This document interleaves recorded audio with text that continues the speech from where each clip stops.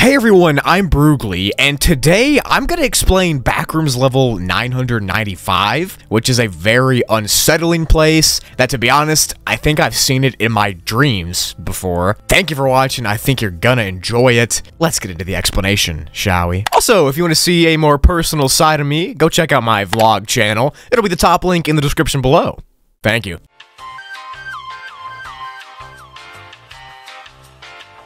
So Backrooms level 995, or as it's commonly known, reality-aligned houses, is classified as a class 4 difficulty because it's unsafe and unsecure, and it's also very volatile and glitchy. And you're gonna hear why in a second. The level itself looks like a never-ending straight road with houses on both sides of it. Now, trying to go off this road and get behind the houses is nearly impossible because of how strange the level's geometry is. So with real-life regular geometry, it works the way where you can just walk one direction and not stop until you obviously hit a wall. But for this level, the geometry of the reality here is so glitchy and messed up that you can't even walk, even though it looks like you can. It just won't let you walk back. In front of these houses, there's a bunch of cars. Most of them don't work because they're either missing parts like engines or motors, or sometimes steering wheels, but some of them do work. Inside of the cars, there might be some random objects or tools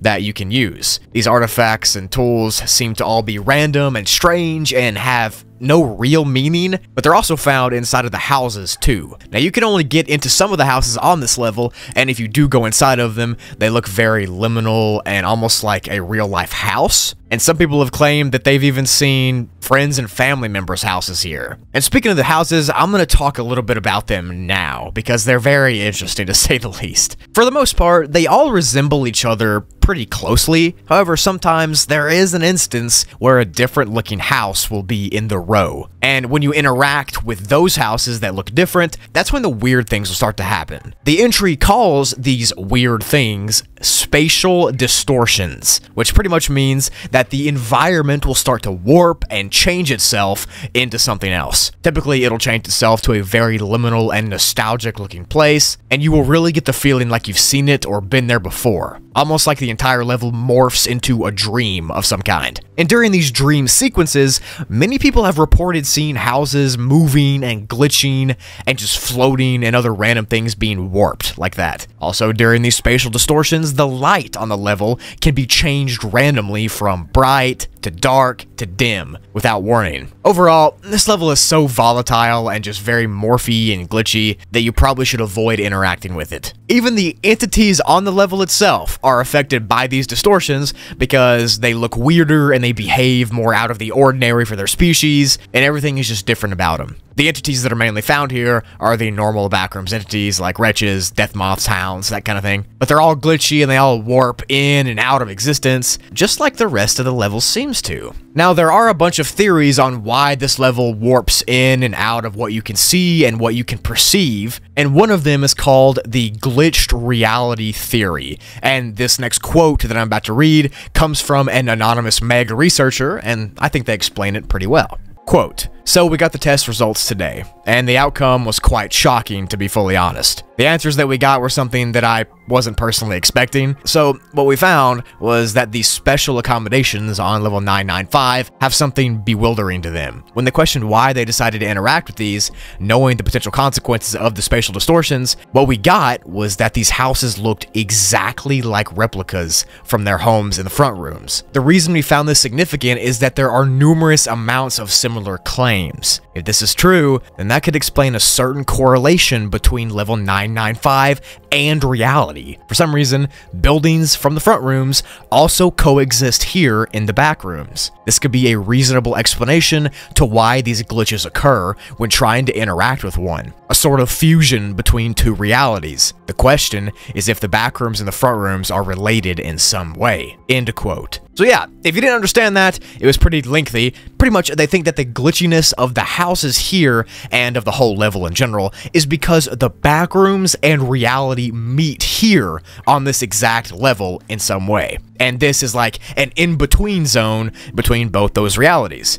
And that's why some of the houses look like they're from real life, and they seem to be here in the backrooms, but they're also in real life. It's also why these spatial distortions happen, because it's not a steady plane of existence, it's constantly warping in and out of each other. I think that's a pretty good theory, and I think it would explain why people have seen their own houses or their friends' houses here in this level, even though they're obviously not in reality, they're in the backrooms. It's also thought that the longer you stay in this level and continue walking down the road and that kind of thing, and the longer you interact with it, the more warpy and glitchy and volatile and more it breaks down, the worse it gets overall.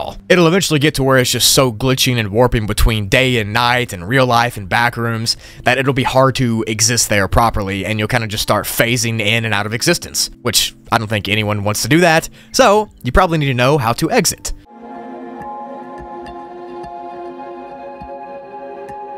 There are no bases or outposts on this level because, to be honest, it would be too dangerous to stay here for long periods of time. But to enter the level, you can break into a house that's locked on level 9, which is only some of them. Most of them are unlocked, so you have to find one and you kick the door down. And to exit, you can find a blue house that kind of looks out of place, walk inside of it, and then you'll be sent back to level 63, which is probably better than being here.